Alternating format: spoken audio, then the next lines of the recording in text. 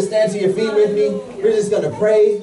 Hallelujah. God, we're just so grateful, God, for who you are. Oh, yes. We're so grateful for your presence here in this place, God. We're so grateful for the worship, God, that has prepared our hearts and our minds, God. Lord God, we're so grateful for hearts that are sensitive to you, God, sensitive to hear your word, God. Yes, sensitive to hear why you would have us here, Father God. Yes. We thank you, God, for the truth that's being spoken today, Lord God. We thank you for those who are here, those who are making their way out, and even those who are unable to be here, God. We thank you for this going out across the internet, Lord God, and for all the people who are here and find themselves impacted. Father God, we pray right now, Lord God, no distractions. Lord God, we pray right now, clarity, Father God. We pray right now, Lord God, that you would speak clearly. God, none of me, but all of you, Father God. Overflow, Lord God, into your people, Lord God. Overflow into their lives and their situations, God. Speak to each and every one of them personally today, here in this place and time. Father, we thank you for it. We love you, and it's in Jesus' name we pray. Amen and amen. Amen. Amen and amen. Hallelujah. Hallelujah. Hallelujah. While you're on your feet, before you take your seat, I know y'all tired. Y'all been worshiping the Lord hard. Amen. I want you to turn to your neighbor, grab their hand, just take one neighbor, grab their hand, look at them, and say, "Why are you here?" Why are you here? All right, turn, find somebody else. Turn, find it. You know we do this 3 times now. We're not brand new. Look at them and say, "Why are you here?" Find the third person. All right, now when you find the third person, make it somebody you didn't come to church with. Look them deep in the eyes and ask them, "Why are you here?" And now hold their hand a little longer, and tell them you're here to win. You're here to win.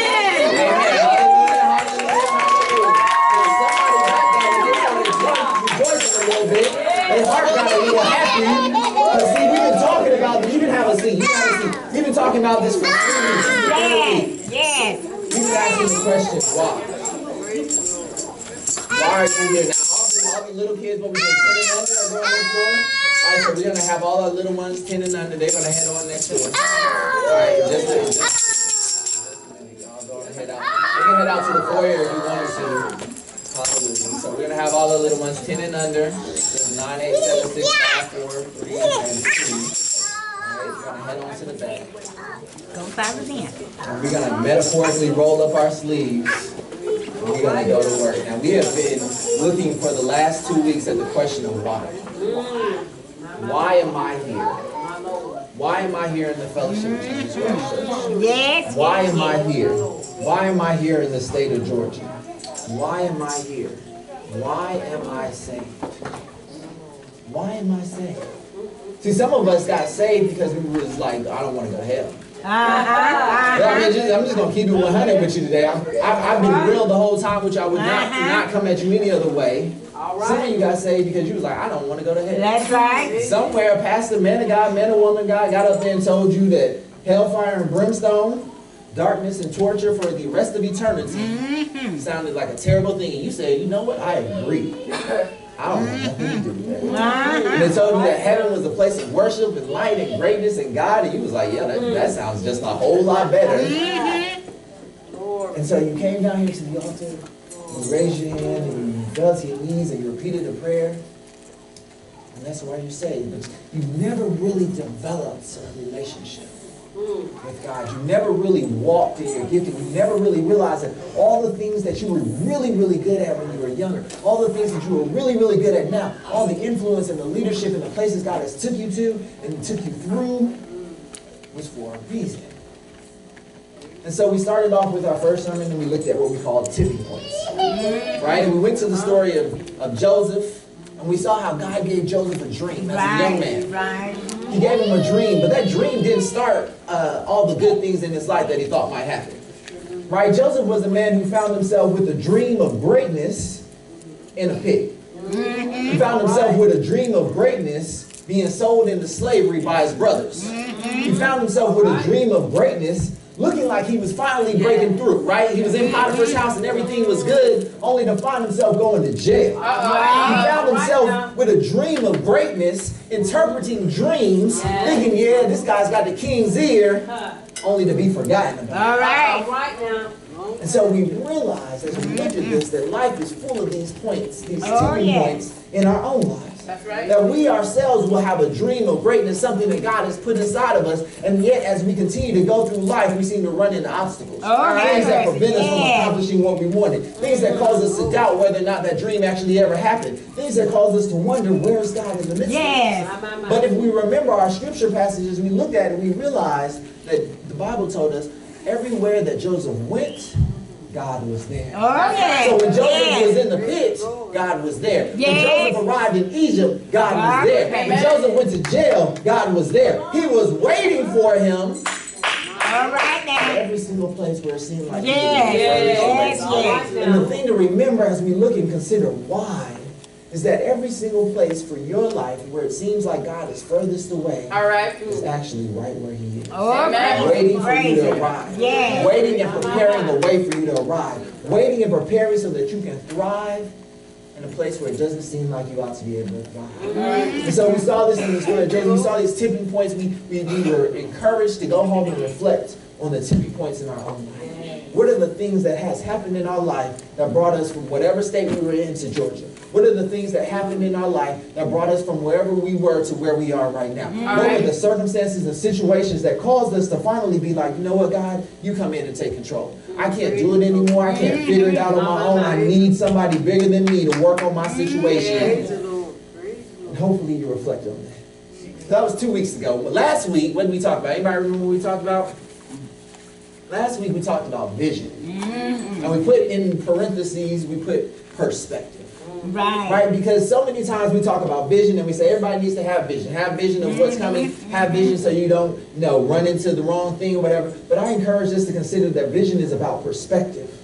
And so many times we neglect to have an understanding of why God is doing what he's doing in your life. See, the things that you're going through, the things that you find yourself dealing with aren't by accident. They aren't just random. They aren't just a mistake. That everything that you're going through, God is using that to prepare you for where he's going to take you. See, there's nothing that God can take you into and just drop you there and you'll succeed if he hasn't prepared you in advance. And he can't prepare you in advance without you going through some things to get there. And so God gives us vision and he gives us perspective, but sometimes we don't take it. Sometimes we don't look at it. Sometimes we don't want to hear about perspective when it's hard. See, we don't want the truth to be that the situation that we went through that was uncomfortable and wasn't fair and wasn't friendly and wasn't what we expected our dream to look like. We don't want to admit that that might be how God prepared us for when we got there. We can go back and see this again in the story of Joseph. I'm sure as a young man he thought to himself the idea of his brothers and his father and his mother bowing down to him was a great thing. He probably was a little bit prideful. He probably thought he himself a little bit extra, a little bit special. And it didn't help when his dad gave him a coat of many colors and he could strut around talking about, look at me, look at what I do. Look at me, had a little swag to him. Everybody, who got a little swag? I got a little swag. I got a little swag. I don't know about you, but I carry myself with a little swag. I am comfortable in who I am. And I imagine that if I dreamed that I was going to be a king and I was going to have people bowing down to me, that I might take that swag to just another level. Right? I might walk around thinking that my stuff don't stink. Anybody know what I'm talking about? I'm just going to keep it 100 with you because I just believe that if I can connect with you, you might have somebody out there might know what I'm talking about. And even if this don't apply to you, maybe you got a friend. Right? Maybe you might know somebody who's going through that circumstance. And so we see that with perspective, God had to humble Joseph. He had to humble him. He had to teach him. You got to keep your dreams inside sometimes. You can't just go around telling everybody your dreams because not everybody can handle what you're saying to them. You got to pick the people who are going to be close to him. He had to learn these lessons. I'm pretty sure while Joseph was sitting in the pit wondering, my goodness, my brother's just tossing me. My goodness, I wonder what's going to happen next. I think when he got to Egypt and he was doing well, he was like, yeah, I'm on my way up. And all of a sudden, I'm in jail. What is going on? Where did this come from? I'm pretty sure he may have reflected and God may have said, I had to humble you. Hey, peace be still. Just trust in the Lord no matter the situation. See, he had to get to a point like Paul where he could be like, I'm content no matter the circumstance or the situation I find myself. I've been rich, I've been poor, I've been healthy, I've been weak, I've been happy, I've been sad, but I'm content because I know God is in control. We're talking about vision. We're talking about perspective. Well, all of that is designed again to answer the question of why. Why am I here? why am I a part of this ministry? Why are we talking about doing big things? Why are we talking about moving from here to somewhere else? Why are we talking about going where God has called us to? We're going there because God has called us to win. Oh, Heavenly We're Father. going there because God has called us to win. And I want to come to you all. I want to share with you all what God has placed in my heart. I promise that I won't be before you long. There's just 3 points that I want to make, but I want to encourage you that winning may look a little different than what you expect. The winning may look a little different than what you expect. See, generally speaking, when we hear the term win, right, what do we think of? Success. We think of success. Money, We think of fame. money, fame. We think of celebrations. We think of everybody recognizing our victories and giving us accolades. We think of commercials. We think of what your winners. They're the people know. They're the heroes. They're the ones you want to be like. And so a lot of times in our minds we have this idea that this is what winning looks like. We say, God, give us a victory. God, give us a win. And then, yet when we get it, it doesn't look quite All like right, we wanted to. now. All right. Or it comes with more problems than we expected it to, or it's not exactly what we thought it would be. But I think we need to redefine what it means to win. All right. I think we need to reconsider what this needs to look like. And in light of where God is taking us here in the fellowship, I think this is very important from a foundational perspective. So let's just get into it. 3 points today. Why are we here? We're here to win. We're here to win, number one, at life. Okay. All right. We're here to win at life. Right? And that seems like kind of general. Minister Justin, what do you mean? What do you mean at life? Listen, every single one of you has been gifted by God for a purpose. That's right. Yeah. Right? Each and every one of you has a gifting inside of you. Now half the question lies in, what is my gifting? Okay. Right? If I don't know my gifting, then I'm already out the fight. Right. If I'm over here on the youth ministry, trying my very best to get these kids to do this thing, whatever it is, and I just don't realize that's not my gifting, I'm just mad. Amen. I'm just frustrated, right? I'm just sitting there like, oh my gosh, this never works out. Church is horrible. These kids are knuckleheads. Oh my, this is the worst thing ever. And the kids, meanwhile, are like, who's teaching today? Dear Lord Jesus, have mercy. I'm sick. I can't make it to church today. Any and everything, right? Because your gifting is not matching up. That's right. So it, of course, That's is right. important that I acknowledge that I have a gifting. But understand that every person has a gifting. That's Yeah. right. That there's no reason that you come here and you just sit here day after day, Sunday after Sunday, Wednesday after Wednesday, month after month, and never get involved. That's right. God is giving you a gifting, and He intends for you to use that gifting to win at life. Lord have mercy. When we use our gifts bring God glory. Amen. Our gifts give God praise. Why? Because He's the one who created you, and He put inside of you something that would cause great things to happen for His name. That's right. What does Minister Justin mean for that? So let's say you have the gift of healing. This kind of makes sense, right? Lord has gifted me with the ability to heal. I see somebody sick. I pray for them. They get well, right? Amen. Right? So then they're like, oh my gosh, I got healed. Thank you. And we say, no, all power, praise, and glory to God. Yes. Right? So now God is glorified because of the gift of healing that has been put inside of you that you use. Does that make sense? Everybody still with me? Yes. All right? So there's nothing real complicated there. God has given each and every one of us a gift. So some of you may be gifted with singing. God is giving you the voice that when you start singing, the birds just join right along with you. All of nature just seems to harmonize. The trees start swaying back and forth. The presence of God just comes down and inhabits what you're doing. That's a gifting that God has given you. Amen. It's for His glory. You may be given the gift of service. You just see things that nobody else sees. You see the little piece of trash on the floor. You see the lady struggling to get out of the car. You see things before they even happen. You're like, hey, I think we're going to need this. And they're like, what are you talking about? Wow, where did that come from? Amen. You have the gift of service. God has put in you the ability to just move Yes, in places. yes, People would yes. never have even seen the things that you see. You see the world differently. Maybe you have the gift for comedy. You can make people laugh. The Bible tells us laughter is good for the soul. Yes, You have yes. just a way of looking at the world. Maybe somebody else in the world thinks that's a little bit twisted, but that's just the way you see it. And it's funny, and people laugh, and they make jokes. That is a real gift. You have the gift of artistic expression.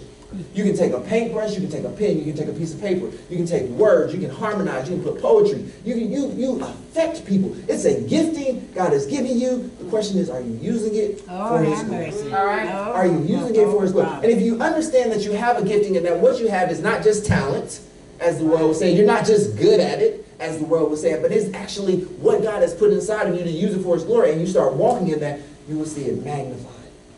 Why? Because every time you give God glory, he draws people into it. Oh, Heavenly Father. Every time you lift him up, he draws other people to it. Amen. So when you are like, man, I'm out here struggling, I got mad talent, I don't get why people aren't seeing my stuff, I don't get why I'm not getting any followers on Gram, I don't get why people aren't liking me on Facebook, I don't get why my Twitter account's not blowing up, it's because you not yet begin to elevate God to his place. Oh, have mercy. Maybe you've been given the gift of leadership. Maybe that's what God has put you in place to do, to lead people. But you are leading people based on your own skills. See. You are leading people based on what you learned in school. You are leading people trying your best and wondering why you are leading but nobody is following. Oh, have mercy. Try giving God the glory. You are put in place for a reason to give God the glory. So listen, understand that where you're currently being used at is not where God intends for you to be used at. All right. Oh, right. Where you're currently being used at is not where God intends for you to be used at. I guarantee this. This is the reason why I know this is true. Because where the fellowship of Jesus Christ is right now is not where God intends for us to be. All right. Thank you, This God. is not where God intends for us to be. Like, this building is nice. Don't get me wrong. The chairs hopefully are pretty comfortable and everybody feels like the temperature is not too bad. Now, I'm a little warm up here because I'm doing work. But, you know, hopefully everybody else is feeling pretty good right now. What God intends for this ministry is not what you see here on your left and your right. All right. See, God intends for so much more of an impact, which means that where you currently are in your gifting, you're not being used to the fullest that God intends for you.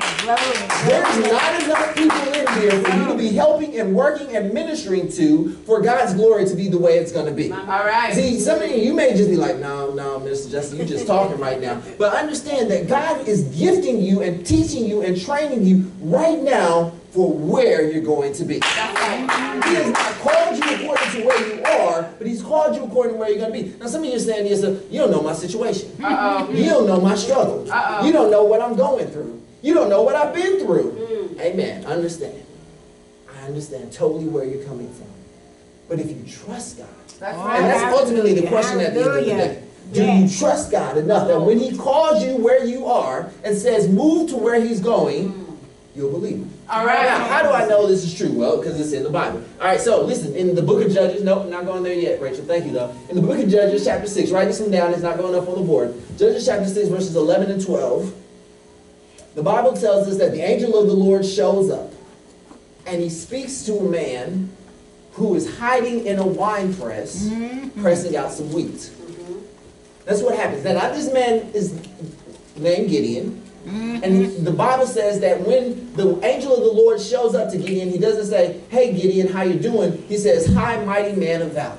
He calls him a mighty man of valor. So he calls him not according to what his current situation is, but according to the things that are inside of him. And so when God is calling you and he's put a dream inside of you and he's encouraged you and he says, this is what you're going to do, it's not based on your current situation, but it's based on where you're going to be. All right. All right, if we continue and we stay there, in the same book, just a couple of chapters later, there's a woman by the name of Deborah. Yes. All right, and Deborah is sitting under an oak tree, the Bible says, when we're introduced to her in the story. So her situation is that she's the prophetess, but she's sitting under an oak tree relaxing. Okay. The word of God comes to a man by the name of Barak and says, hey, you're going to overthrow the enemy. Barak comes and finds her right there. So she goes from being a prophetess to a prophetess warrior. God raises her not from where she currently is to what she's going to do. And so many times that's how it is in the Bible. In the story of Abraham, we find Abraham, a man who's grown, a man who's married, a man who has a semi-successful life. He's moved out. God says, this is not who you are. You are a father of many nations, but I've got to move you from where you are to where I'm going to be. Know that God didn't say to Abraham, hi, father of many nations, let me show you your vision and plan, because Abraham couldn't have handled it. He says to him, get up and move. He says to him, get up and move. That's all that he says to him. Get up and move. And so many times God is saying us, get up and move, and we're like, Lord, let's just pump the brakes right there. The car's not moving, but let's just pump the brakes right there. Like, come on, man. At the end of the day, God is calling you not based on where you are currently. That's right. But based on where you're going to be. Consider why it was so hard for people to accept Jesus. For 30 years, Jesus was just the prophet. Oh, yes, that's right. For 30 years, Jesus doesn't do any miracles. For 30 years, Jesus is healing people. At least not that the Bible records. He's not doing miracles. The only time that we even get a glimpse that Jesus might be something more than just a normal, regular person is when he stays behind and he's in the temple reading, and people are like, wow, where does this come from? Other than that, we just see Jesus quietly, the carpenter's boy. Yes. And so when Jesus all of a sudden starts turning water into wine and feeding thousands of people and doing all these miracles, of course the people's mind are blown. Right. Because for 30 years, all they've known of Jesus That he is that he's just a carpenter. All right. So how many years have people just known you as just whoever? Sister so-and-so, brother so-and-so, that dude over there, that knucklehead over there, that person who can't get right. What are the names that people have called you that had absolutely nothing to do with who God had called you to be? Oh, So God has called you to win, and he's called you to win at life. But understand, only way I can win at life is realize that where I am does not define where I'm All going. right, now. All right. Where you are does not define who you're going to be. So you call to Yes. win. You call to win in life. How we use our gifts for God's glory. Whatever gifting God has put in you, it's time for it to come out. That's right. Listen, we're talking total surrender. We're talking total surrender to God. We're talking, God, use me, use my gifting. Lord, I Yes, surrender it all. Use my yes. life, use my marriage, use my family. Yes. That's the only way we're going to win at life. Yes. That's the only way we're going to win at life. Let's keep going, though. Let's go to point number 2. How are we going to win? We're winning by faith. By All faith. right, All right, so we're going to go to scripture now, because I know y'all are just like, oh man, Minister Justin gave us enough scripture yet. We're supposed to have some word. Let's go to Hebrews chapter 11, and let's start in verse number 32. And it's going to come up here on the screen. We're going to win by faith. Listen, as you travel on this road and you experience life, so many times you're going to get tested. We see it again in our story of Joseph. Back and forth he went, back and forth he went. The things that encouraged Joseph, that kept him having his vision, was the fact that he from time to time looked back and saw where God brought him from. See, I just have a half a feeling that when Joseph looked into his brother's eyes, he realized they was about to kill him. He realized they was about to kill him. You can see murder in a person's eyes. Yeah, Right? yeah. You know how we say if looks could kill, somebody would just go around and die? So that tells me that you know when you get that look. As a parent, I try to look so hard on my children sometimes. I will give my children the look in a heartbeat. And my son, he knows what the look means. He's like, oh no. But my daughter, oh no, she'll throw a look right back at me. She try her best to throw a look right back at me. I'm like, oh man, I'm gonna have to try to kill her just so she'll know what that look means and she'll know how to behave. So in other words, the whole point of that is, if Joseph looked into his brother's eyes, saw that they was about to kill him, realized that God saved him by him going in that pit. Amen. Because I'm telling you, at the end of the day, being in a pit alive is a lot better than being in a grave dead. All right. Everybody's just like, man, no, bro, just gonna throw me and just kill me now. I guarantee you, Potiphar gave Joseph a look. If Potiphar really believed that Joseph tried to rape his wife, then I'm sure it took the servants holding him back. I trusted you in my house. Right. I withheld nothing from you, and you did this to my wife. Ooh-wee. And I think that while Joseph was sitting there in jail, he reflected back and he thought to himself, man, God saved me. And if God saved me then from my brothers, and he saved me from Potiphar, then I know he'll save me from this jail. I know that he's with me. So what does all that mean? Simply that in your life, you've probably went through some struggles. All right. You've had some ups and you've had some downs. That's right. And if we remember by faith the times God persevered and brought, right, then we'll be encouraged when we find ourselves in a hard place. Yes. See, if winning is victory, and victory means that I'm doing this by faith. All right. Victory means that I'm stepping out. But the only way I'm going to step out is if I remember the things in the past that God did that Yes. encourage me in the future. Yes. The things that happened to me in the past that enable me to go forward in the future. So maybe the job didn't work out quite the way I wanted to, but I still got paid long enough to move on to the next Yes, job that God yes, opened the door. right. Maybe it wasn't exactly the thing that I thought it was going to be, but God brought me to where I needed to Oh, be. yeah. Maybe my marriage, my first one didn't work out, but he then brought somebody else along and opened up a door. You have to see God in your situations Yes. in order that you might walk by faith. The Bible says it kind of like this. And what more shall I say? For the time would fail me to tell of Gideon and Barak and Samson and Jephthah, also of David and Samuel and the prophets, who through faith subdued kingdoms, worked righteousness, obtained promises, stopped the mouths of lions. Now, all that right there, I'm just going to pause for a second. That just sounds like victory. Don't that just sound like winning right there? Isn't that the kind of stuff that we pray for? God, let me just close the mouth of the lion. Lord. Let me just subdue a kingdom or two. Let me just... Come on. All right. Let's just keep reading. He says, quench the violence of fire, escape the edge of the sword, out of weakness were made strong, became valiant in battle, turned to flight the armies of aliens. Women received their dead raised to life again. And there's a pause right there for a reason. And we're going to pause right here for a reason. Listen, that's the kind of stuff that we all want to hear about. All right. That's the kind of stuff that we want in our church. When we pray, that's what we're really praying for. God, Lord, this is the kids' prayer right here. I'm going to say this, but I feel where y'all coming from. Lord, you know I didn't study for that test. But I'm gonna need, you know what'll happen if I don't bring a good grade home. Right. So I heard the material. Right. You said you would bring all things back to my remembrance, Lord. And what we're really praying is that every bubble we bubble will be the right answer. That's right. Okay, Lord, I'll just take a -1 because, I don't want them to think I cheated. Right. But that's what we're really praying. And so many times in our lives we're praying, God, Lord, I need a financial breakthrough. What we're really saying is, Lord, I need you to be an ATM. Right. Lord, I need you to deposit, Lord, this lottery ticket. I'm just saying, this is an easy way. Come on. This is what we pray. We saying, Lord, bless my marriage. God, help my situation. What we're really saying is fix him. Fix them, Lord. Fix her, Lord. Fix them quick. Fix my children, Lord. Look, I need some angels. I might not have been an angel, but Lord, I don't deserve this. I wasn't that bad, Papa.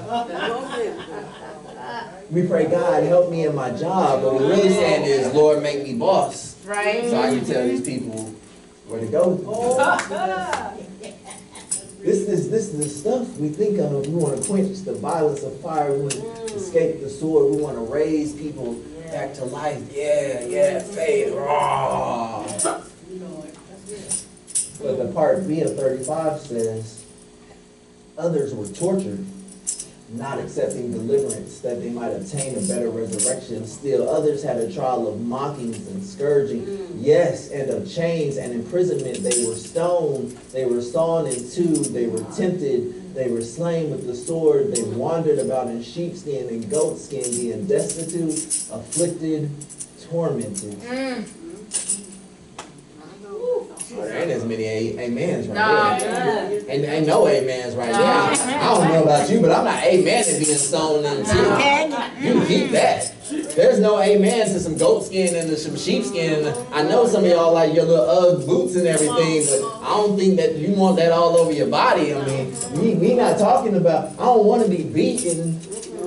But this is the same paragraph, which tells me it's the same faith that leads to two different paths. Now it seems like it leads to two different paths, but at the end of the day, it says, verse 38, of whom the world was not worthy, they wandered in deserts and mountains and dens and caves, and all these, having obtained a good testimony through faith, no, that's good. Yep, thank you. Did not receive the promise, God having provided something better for us, that they should not be made perfect apart from us. Which means that no matter the struggle and the situation that you go to, God is still with you. Oh, yes, He is. Yes, yes. And what it really begins is it hints at the reality of the why. See, if we're going to win at life, we're going to have vision and perspective, it starts with the reality that this is not the end state. That's Oh, right. Hammer. See, this right here, what we're going through, isn't where it is. And this is why I can say where you are right now isn't where God intends for you to be. Because He's going to move you. He's on the process of always moving us up to the next level. Well, listen, sometimes the next level isn't here on earth. All right. See, sometimes for some of you, the next level is just going to be to heaven. God's going to take you wherever He may be. So you're going to struggle. You're going to end up in some of these places that aren't as fun, aren't as kind. And I wish this wasn't here so I could just keep it with the top half and we could all just be praising God. Hallelujah, Right. yes, Lord. Right. But then I wouldn't do justice to the God of whom we serve, because if you don't know what it is, then you'll never understand who He is. Right. And when you find yourself going through a circumstance in a situation like this, then your only response is, no, I don't want nothing to do with this. You find yourself being more like Job's wife than Job, and you're like, you might as well just curse God and die. This is the advice that you start offering your friends when they're like, man, everything's falling apart. You're like, yeah, man, and there ain't no God, so you might as well just figure it out, do whatever you got to do. Instead of being the voice over there that'll say to him, God is still with you in the midst of the situation, of the circumstance. Why? Because you understand this for yourself. Because you've been there. See, there's two options to how we respond to life. We respond to it either with like, oh man, it just sucks, man, the world's going to the end. This is what we expect. Donald Trump's the president. It's just, it is what it is. Or we can respond with, though you slay me, yet will I trust you. We can respond with, I've learned to be content in all things, no matter what I go with. We can respond eventually to the place where we're like Moses and we say, God, I don't need your hand. I want to see your face. I want to come face to face with you. So you can keep the gifts, so you can keep the good things in life. But if you'll let me know you for myself. If you'll bring me to a place. Now understand, you can't come into the presence of God impure, which means that He's got to work that thing out of you, which means He's got to put you through the fire, which means He's got to purify you. Listen, when we really begin to think about why do we go through what we go through, why are we here? God is using this. Listen, you may not stay at the fellowship of Jesus Christ. You shouldn't think that this is your end state destination. If God intends to take you somewhere else, then go where the Lord intends for you to go. But understand that He's doing it for a purpose. He had the three Hebrew boys go into the fiery furnace so that they could be pure enough to walk in the presence of God. Because there was nothing else. There was complete, utter surrender. There was complete, utter, God, you are the only one. You are whom I trust. Oh, yeah. How many of us are willing to go through the fire to be where God is? How many of us are willing to hang out in the fire to be where God is? We all good with Lord. I'll walk across some coals right quick. God, I'll walk through the fire ring right quick. But how many of us are willing to go and just sit in the heat and just let God work it out of our situation? When He turn up the heat a little bit and everything starts going to hell in a handbasket. When He turn up the heat a little bit and my bank account drops down to like zero. When He turn up the heat and the lights go out. When He turn up the heat and my husband or my wife leaves. When He turn up the heat and the situation gets real crazy, when we sit there and say, God, I trust you. All right. Come on. I have faith. No matter the situation. See, this is not the kind of sermon that people jump and shout and dance to. It's the kind of sermon some people put their money back in their pockets. But I got to preach it no matter what. Because it's my own story. Because I'm no stranger to the heat. Because I know that if you can get this understanding, you'll never doubt God. All right. You'll never doubt God. And so you'll keep writing those songs even though nobody's singing them. And you'll keep drawing those pictures even though nobody's seeing them. And you'll keep getting on the line telling people about God even though it don't seem like nobody is doing it. And when God brings you out, when He brings you out, and you're just that block of pure gold, and it just puts you up there, you'll be humble enough not to let it go to your head. All right. You'll be humble enough to just stay giving God the praise and the glory. Because you'll know what you went through and what you got here. Even nobody else ever saw you until you got here. When they come around talking about, oh, you're so awesome, you're so wonderful, you'll be like, oh. All glory to God. No, sir, don't put that on me. That all belongs to God. Amen. Point number 3, why do we win? How do we win? We win in community. We win in community. Listen, you can't win alone. Oh, have mercy. You can't win alone. It never works by trying to do it alone. The Bible too many times tells us that 2 or 3 are better than 1 by itself. That's right. Right? If 1 can put 1,000 to flight, the Bible says 2 can put 10,000 to flight. That ain't even good math. Come on. That's not even good math. Right? Because real math, world math tells us that 1 can put 1,000, 2 can put 2,000, 3 we need 10. That's the multiplicative power of how God does things. When it's you and somebody. He says when 2 or 3 are gathered, He be in the midst. He says it don't take a whole bunch. But where 2 or 3 are gathered together, He'll be in the midst. Every time you see a story, it's about a few doing more than just the few. It's always the few overcome the many. Why? Because that's just the way God works. That's right. Because that's the only way that He shows you that He was the one in there. If it's 1,000,000 versus 1,000,000 and hey, this 1,000,000 beats the other 1,000,000, well, you just, oh yeah, they had 1,000,000 soldiers. But if it's 300 versus a million and the 300 win, you know ain't no way but God. That's right. Over and over again, there ain't no way but God. That's right. Well, okay, so that becomes your story. That becomes your lifestyle. At the end of the day, how do you share that? How do you share that with people? See, everybody is good to share up here. We're good to share when we have a testimony. We're good to share when there's something God has done and He's blessed us with. We're good to share when the door just got opened and heaven's blessing us. And yes, here we go. What about when it's hard? Uh-oh. What about when it's hard? Listen, there's two words that I think we neglect so many times in the Christian faith that would change our whole perspective. Me too. Me too. Mr. Justin, what you talking about? That doesn't even seem like that's biblical. Okay, here we go. You're struggling. You've got something going on. You've got a pain, a problem, a hurt, a sorrow. If I come alongside of you and I say, me too, how does that affect you?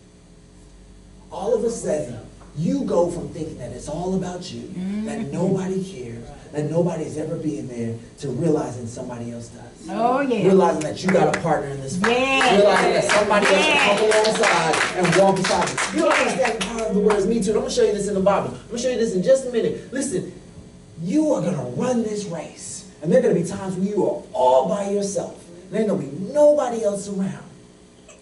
But you're going to pray, God, help, help, help. And He's going to send you one other person. Oh, yeah. He's going to send you somebody else who will come alongside and say, me too. That's what community is. That's really the whole point of the church. That's really the whole point. Now, stop. Think about it. How many people are out there hurting? How many people are out there depressed? How many people are going through out there circumstances and situations that nobody knows and nobody has ever been told because they never felt like they had somebody who would say, me too. They never felt like they had somebody who would come alongside of them. And so they hold that burden inside and they carry that burden all by themselves, day in and day out. Oh, I'm the only person that ever had problems with my spouse. Oh, I'm the only person that ever had problems with my finances. Oh, I just can't seem to learn this material in school. Oh, man, my dreams and stuff aren't coming through.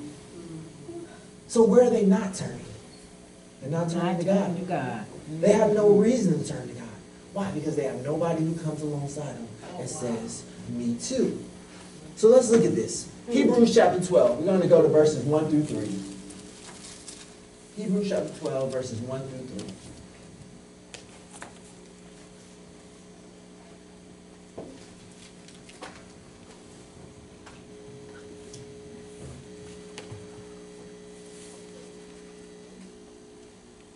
Hebrews chapter 12, verses 1 through 3 says, therefore we also, since we are surrounded by so great a cloud of witnesses, let us lay aside every weight and the sin which so easily ensnares us. And let us run with endurance the race that is set before us, looking unto Jesus, the author and finisher of our faith, who for the joy that was set before him endured the cross, despising the shame, and has sat down at the right hand of the throne of God. For consider him who endured such hostility from sinners against himself, lest you become weary and discouraged in your souls. Now, in the previous chapter, we looked at all the things that potentially can go wrong if you're walking this walk of faith. And so the reality remains that if I'm going through those things and I'm suffering and I'm struggling, I'm not doing it alone. The Bible says that there's a great cloud of many witnesses who surrounds us. And so many times we think, oh man, that's the stories that we find in the Bible. But in reality, that's the person on your left and right. So that's the person on your left and right. And this is why it matters that you allow God to use your gifting for His glory. Because every single time you let God use your gifting for His glory, in the workplace, in your neighborhood, in your community, wherever you may be that's outside the church, it then causes you to be a cloud of witness for the people around you. Oh, sure. See, you don't know the people out there who are either saved, who are thinking about being saved, who have heard the word of God at one point in time and fallen away, but they need a light. Somebody to come alongside and offer them some support. Somebody to come alongside and offer them a word. Somebody whose lifestyle says, me too. I've been there in the struggle. I will help you going forward. He says, lay aside every weight. Lay it aside. Let it go. And know that if you can't lay it aside, you got a battle buddy on your left and your right who will help you out. Now, battle buddies is a military term. We use it all the time. You'll never go somewhere without your battle. Got your battle on your left, got your battle on your right. You always, hand in hand, at least two, wherever we go. Why? You always got somebody to cover your back. That's right. Well, it's kind of funny because the Bible says if you have, don't go by yourself. If where two are, if one falls, the other can pick them up. That's right. Right? If where two are, if one gets cold, they can like lay together and it keeps you warm. Right? The Bible says these things, and then here we go in the military applying it. Hey, have a battle buddy everywhere you go. Have somebody to watch your back. Have somebody to cover you where you move. So why as Christians do we think we can do it by ourselves? Oh, have mercy. We've got the Bible telling us to do it, and then we know that we're in the midst of warfare. Do you not think you need a prayer tonight? Do you not think you might need somebody to cover your back, somebody to encourage you? Well, the only way that's ever going to happen is if you're authentic. The only way it's ever going to happen is if you're open, you're willing to share with somebody your struggle, you're willing to share with somebody what's going on with you, you're willing to share with somebody that you need help. We're going to the next one, Mark chapter 14, verse 32. Listen, Jesus did it. Jesus did it. Jesus got him 12 somebodies. He got him 12 disciples who were willing to work with him. He had him an inner circle, 3 disciples who he knew he could count on in the clutch, or so he thought. Because here Jesus finds himself in the moment of his greatest turmoil, the moment of his greatest faith, the moment of his greatest amount of struggle. They came to a place which was named Gethsemane, and he says to his disciples, sit here while I pray. So he tells the 9 of them, stay right here. Verse 33 says, he took Peter, James, and John, his inner circle, with him, and he began to be troubled and deeply distressed.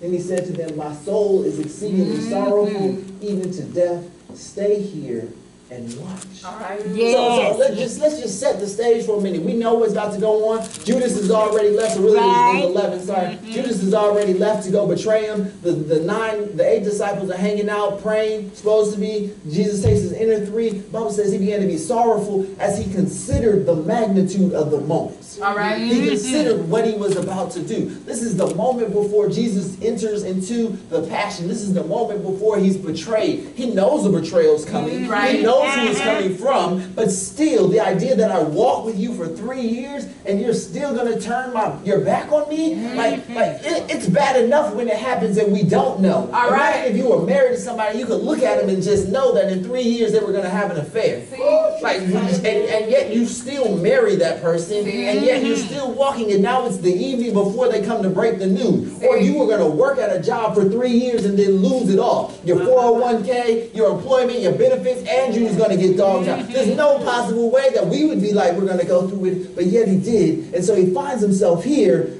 3 years of work, 3 years for this moment. Oh, yes. Well aware of his why, completely understanding that my sole purpose is dying. And yet, at this moment, his soul is exceedingly sorrowful, even to death. But he's not alone. So he says to his battle buddies, stay here and watch. All right. Stay here and watch. And that's great, right? Because that's the whole purpose of having battle buddies.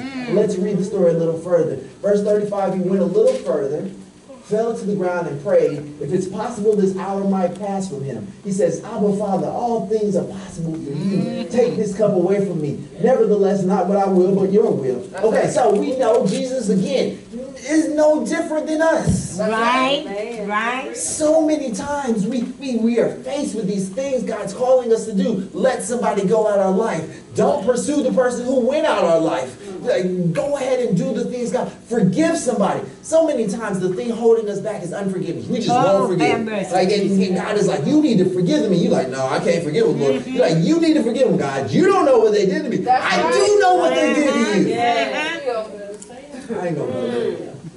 He says, Abba, Father, all things are possible for you. Take this cup away from me. I don't want to drink this. This is not play. This is Jesus just keeping it 100. He's talking to God. He's like, Lord, you're the only one. Please. But he says, nevertheless, not my will, but your will. Your will. Your will. Keep up against this wall, up against the hardest place in his life, up against something that seems insurmountable. The idea that you will take on the sins of the world, the idea that you will have to carry this. This is not healing people. This is the ultimate of all ultimate betrayals. People who you've healed, people who you cared about are about to send you to the cross. Verse 37, then he came and found them sleeping. And said to Peter, Simon, are you sleeping? Could you not watch 1 hour? Watch and pray lest you enter into temptation. The spirit indeed is willing, but the flesh is weak. Listen, so you're praying. God, please.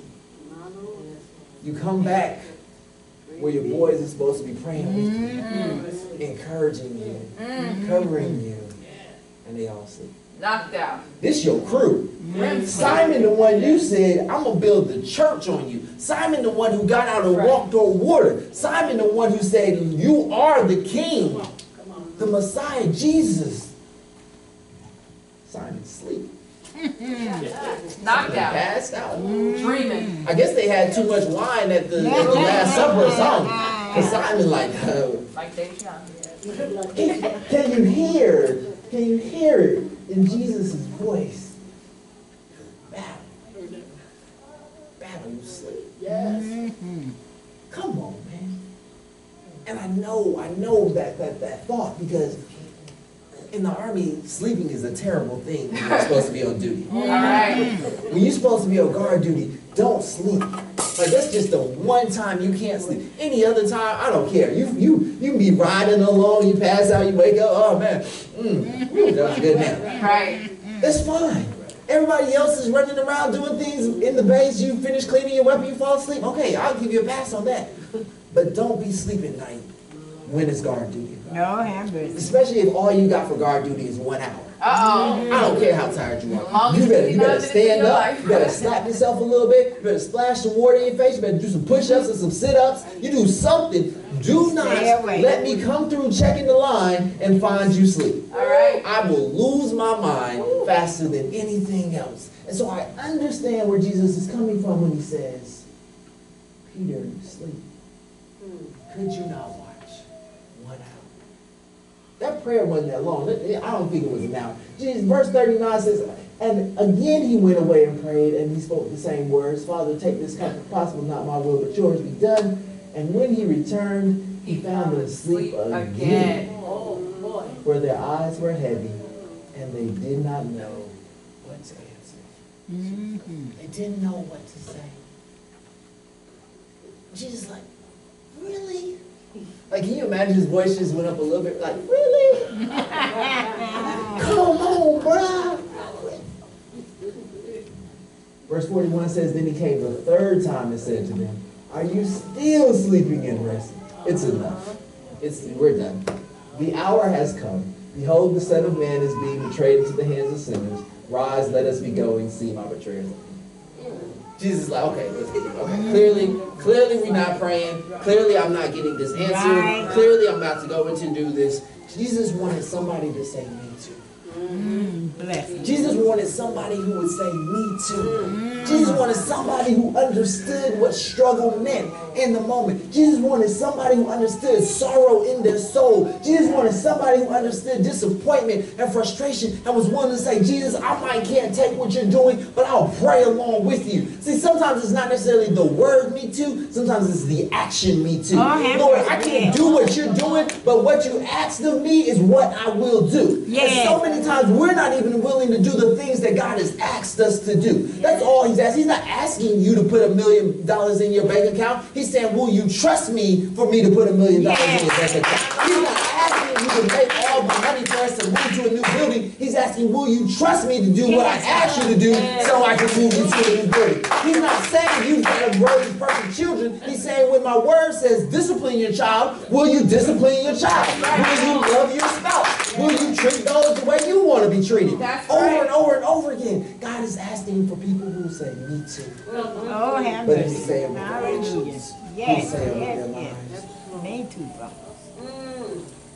In the story of Job, Job wanted someone who was saying me too. Job had everything, life was good, everything was going well, and then Job lost everything. And he got his 3 friends who came around and said, you did something. They said, you messed up. They said, you're the reason you're going through these circumstances and situations. Job needed somebody to come along and say, you know what, brother, I don't know why you're going through what you're going through, but I'm with you. Yes. I'll sit right here and I'll mourn with you. I'll sit right here and I'll pray with you. I'll sit right here and I'll encourage you that even though we can't figure out why, God is still in control. Oh, yeah. We have trusted God all these years. We are not going to give up in the midst of this situation going bad. Job needed community that was authentic. Job needed people around him that were authentic. Job needed people who had been through a situation or a storm who could say, God brought me through it. I know he'll bring you through it as well. This is the whole entire point of community. What's community? Community means authenticity. Community means openness. Community means I tell it and I share it the way it is. I don't sugarcoat it. I don't make it pretty. I don't try to be something that I'm not. Community means no mask. So many times in church, we wear masks. We do. Yes. It makes absolutely no sense to me why we wear masks, but we wear masks. Now you're like, oh no, Minister Justin, you see this face right here is pure. I've always been this beautiful. No, I'm not talking about your face, darling. I'm talking about the clothes that you put on when you come in and you're like, yes, Lord is good. Look what he blessed me with. I'm talking about the attitudes that you bring in when you're like, yes, everything's perfect. Nothing's ever wrong with me. Be and keep it 100 with people for once. You done been through some things. You done struggled through some things. You done had somebody cheat on you. You done had somebody leave you. You done had some broken dreams. You done had some broken hearts. Why? Because everybody out there in the world is going through the same thing. Because you're not alone. The difference is that you serve God. And they don't. And when people begin to realize that hope can be found not in being perfect, not in making it, that you can have an addiction but still have hope, that you can be broke but still have hope, that you can go through some things but still have hope, then they'll come and be a part of this community. Community means honesty and love. Community means if I see something, I say something. That's right. And we love each other enough that even though it might make you offended, even though you might get mad, yet even though you don't want to talk to me for at least another couple of days, that don't change the fact that we're still in community. And I'm willing because I know you love me. And I'm willing because I know if the shoes were flipped that I could speak into your life and it'd be okay to give consideration to what you say and to really think about whether or not it applies. That's what community means. Community means honesty and love. Community means forgiveness. Oh, have mercy. Because see, I don't always want to hear what you got to say. And sometimes what you got to say is going to be wrong. And sometimes you're going to look at my situation, but because you're on the outside, you think one thing. And then when you say it now, I'm offended or I don't want to hear what you got to say. But community means that I'll forgive you because I know that your heart is really in a good place. Yes. And that you're really just trying to share with me. And that you really love me enough. And I know that the odds are good that even if I don't do it back to you, there's a chance that I'll do it to somebody else.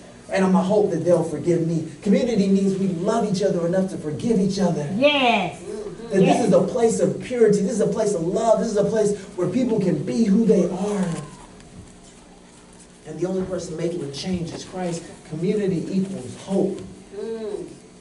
Community equals hope. Why is the fellowship here? What does winning look like? Winning looks like hope. For some people, they don't have hope. They're just going through day after day. They're not even hopeful that the day. They're just like, I don't know what's going to happen. I don't expect anything good to happen. Nothing good ever happens. Why should I expect that to change? Something bad is probably going to happen in the next 5 minutes. Oh, yep, exactly what I thought. Something bad was going to happen. The glass is never half full. The glass is always 3/4 empty. My tank's always empty. My bank account's always empty. They have no hope. But the community offers them hope. The community offers them a place that they can turn to. Because community offers them somebody who'll say, me too. Community offers them somebody who'll say, I've been there. Community offers them somebody who says, I'll walk with you through what you're going through. Community offers them somebody who'll say, I'll go with you. I may not share this addiction, but I will walk with you because I was addicted to something once upon a time. I found myself putting things before God once upon a time. He broke me of that, and I understand where you're at, so I can say me too and walk with you. Community equals hope. Community says there's a place for you. So many times people don't want to come to church because they feel like they don't have a place. There's no role for their gifting. Oh, well, I draw really good. I'm a great tattoo artist. There's no role for that in the church. You don't know. That's right. God can use anyone.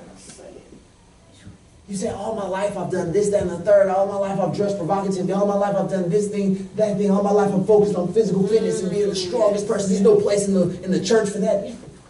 There is a place for that. There is a place for people with fashion sense. There is a place for people who want to do things with their body to be strong. There is a place for people who do guaranteed experiences and things that you went through. God did it for you to come and bring it to the community. That's right. Because community is hope. The community points to the anchor that is Christ. See, everything that we do is anchored in Christ. Everything that we do is anchored in the moment that comes next when Christ is at the cross. Amen. That's what we turn back to. That's the place where all of this goes back to.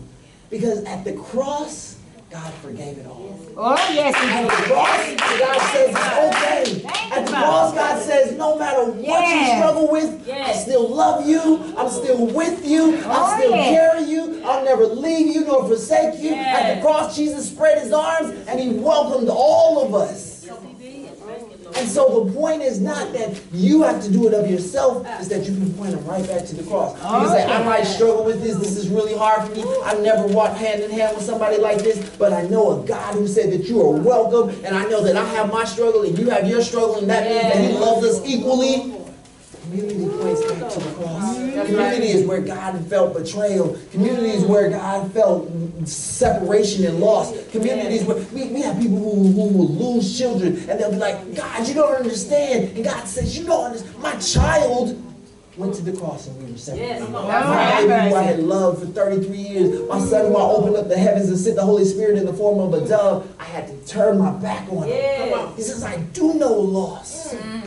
That's right. He says, you're not alone, but they'll never hear that unless they hear it from you. Oh, have mercy. They'll never get that unless they get that from the community. All right. See, the community, the fellowship where God's taking us, you got to understand this is foundational. It's here for a reason. You're here for a reason. So that you know that we're doing community. So that you don't see somebody who's struggling and say, I'm not talking to them. That's right. So you don't pass by a prospective opportunity when you could have reached out to somebody and showed the love of Christ and brought them in and allowed them to grow and allowed yourself to grow. Understand, every interaction with somebody who's different from you is a chance for you to grow. Every interaction with somebody who's struggling with something that you're not is a chance for you to learn a lesson so that you don't have to experience that thing. Every single interaction and every single thing that you go through, God allows it to happen. So that we can say, me too. So that we can say, me too. We're talking about community. We're talking about why. Why am I here? Why did I go through what I went through? Why all the tipping points? Why the need for perspective and vision? So that we can be an authentic community. So that God can blow us up. Understand that hospitals don't exist if there's no sick people. That's right. That's right. Hospitals don't exist if there's no sick people. So the reality means that the church is here as a hospital for sick people. And for the purpose of bringing them in well. So God's going to bring in people who are sick, who are hurting. And if you're not at a place where you can share your struggle with them, if you're not at a place where you can say, no, things aren't good today, I am struggling, I've been through, and give them a chance to understand, you know, man, wow, I just expected you to say God is good and he's in control as usual. Come on. What kind of place is this? This is so totally different from anything I've ever experienced. All right. Yes, you're right. This is real. This is true. This is the fellowship with Jesus Christ. When we fellowship with Jesus Christ, where we walk hand in hand with Him, where we're authentic, where we're real, where we keep it 100 with you. We don't sugarcoat it. We just call it like it is. If it's sin, we gonna say it's sin. If it needs to be fixed, we gonna say it needs to be fixed. If it's right, we gonna celebrate it.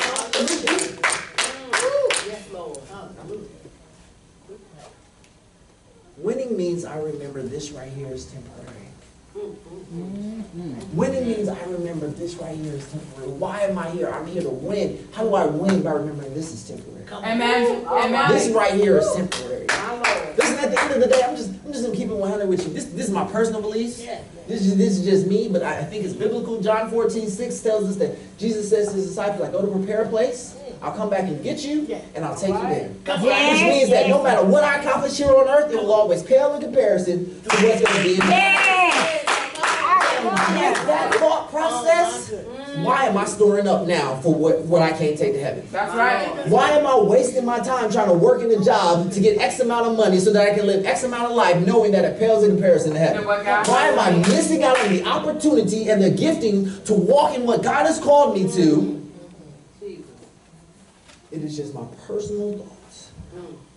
It's just my personal thought. Don't let my thought influence yours unless your spirit resonates with mine. That if you spend enough time thinking about, oh, my 401k got to have X amount of thousands of dollars. If you're sitting there thinking, oh my gosh, I got to have this size house in order to live nice. Oh my gosh, I got to have the newest car and the newest clothes. If that's what you're chasing, you're missing out on God. Oh, You're missing out on God. You're missing out on what He's called gotta do the thing. It's not pretty. I get it. People don't get excited when you preach like this, but I'm just gonna keep it 100 with you. God has something He wants to do in your life. But as long as you are putting everything else above what God wants to do in your life, then He will never use you. He's not gonna fight you over it. He's not. If you're like, Lord, well, you understand, when I get to this amount in my bank account, then I'll go ahead and do it. Okay, so be it. He's not going to sit there and fight you over it. That's just not the way He is.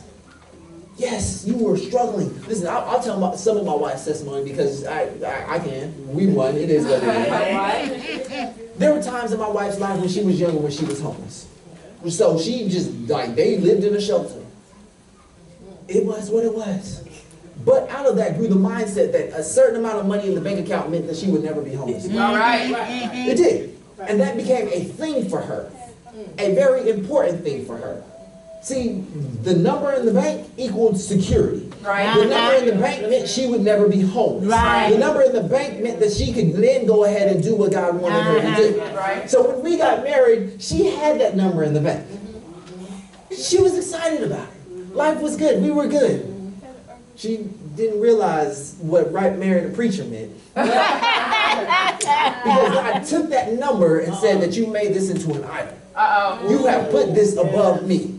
And so there came a point in the time where she had to empty this bank account in order to walk where God had called her to walk. I promise you it was not easy. It wasn't something she was happy about. Time and time again she tried to put a little bit more. A little trickle would come and she'd be like, yeah, we starting to feel good. And he said, give me that too. And she was like, hold on. And we would go through the same cycle over and over and over again of where she got a little bit and he said, give it to me. And she was like, no. And he got a little bit and she said, give it to me. He's like, no. Over and over and over again until she finally got it. Until she finally realized that it's not about this number where her security is. That it's about God being her security. It's about her living and walking the life. Well, listen, some of you have that same thing. It may not be a number in the bank. It may be a bigger number in your 401k. Or it may be something else. Who knows? I don't know. It may be the pair of shoes that you have to wear. It may be a look that you cultivate. It may be having your nails done or your hair done. Or it may be doing whatever it is. It's your security blanket and it's not God. All right. It's not God. And so you find yourself in turmoil, struggling to achieve or pursue this one thing instead of realizing that at the end of the day, all that effort should be putting it where God. That's right. Should be in pursuit of God. And we wonder, why am I not blessed? Why am I not happy? Why am I not having reached and arrived at what it is that I wanted to do? God, I know you're gifted. I don't get why I'm working here, but I'm just not satisfied. Why would you be satisfied if you're not serving God? See, if you're not saved, then this doesn't matter to you. If you're not saved, the rules are different. But if you're saved and you claim Jesus Christ as your Lord, yet you're over here wondering why my situation is not working out, I guarantee you at the end of the day it starts because you've not made Him your own. Oh, have mercy. At the end of the day it starts because you've not put God first. At the end of the day it's because you're not willing to walk in that. Whatever you went to school for, whatever it is that God's put inside of you, if you're not using it here doesn't necessarily mean the fellowship. But if you're in the fellowship, yes, it means the fellowship. All right. If you're not putting what you learned, what He's sent you through, what He's put you into here, then you're never going to arrive at what God wants you to do. Okay. Everything that you're pursuing out there in the world will always turn to ashes and ashes and dust. Yes. And it will just pass away. It will fade away, and you will wonder why you're never successful. You'll think to yourself, yes, I finally arrived. Look at my big house. Hello. And echoes. Yeah, that's pretty awesome. Finally. Man, look at my 100-inch projector TV screen over there. Yeah, look at my closet full of all these red bottom shoes on a rotating basis. Yeah, that's got $100,000 worth of shoes right there. Yeah. Yeah, I'm awesome. Look at all these followers on Instagram. Yeah, look at my Twitter. Every time I tweet, it just tweets out. People follow me. Tweet. Yeah. I'm so great. I'm so awesome. I'm so mighty. So why do I feel So empty. No, All right. so empty, so frustrated? Was really the pursuit of all this enough? No. Listen, winning means realizing this ain't it. Temporary. This is temporary. Shut up. This will pass away. Yes. It doesn't matter. You can't take it with you. Sure There's not a not. single thing. It don't matter how tight you squeeze. On the moment that you die, the $100 bill is going to dissolve along with the rest of you 6 months after you're buried in the ground. It doesn't matter what you write in your will and say, nobody's ever going to get my money. I'm keeping it till I come back as another person. Never coming back. Money's gone. It don't matter. It don't matter. It does not matter. But if you put your work in God, That's if right. you put your heart in His Oh, hand, That's hallelujah. right. hide yourself in Yes, Him, yes. you will experience satisfaction and fulfillment beyond Yes. what you can even begin to imagine. You will come to know God on a level that you never Yes. begun to imagine. Yes. Your life Thank will you. literally be in tune with the Creator of all things in such a way that no matter your circumstance and your situation, you will literally speak to it and say, peace be still. Listen, Yes. listen, this is the end. My wife knows beyond a shadow of a doubt that God will just make a way when she needs it. That's right. It's so funny. We'll just be sitting there and I'll be like, listen, why are you struggling right now?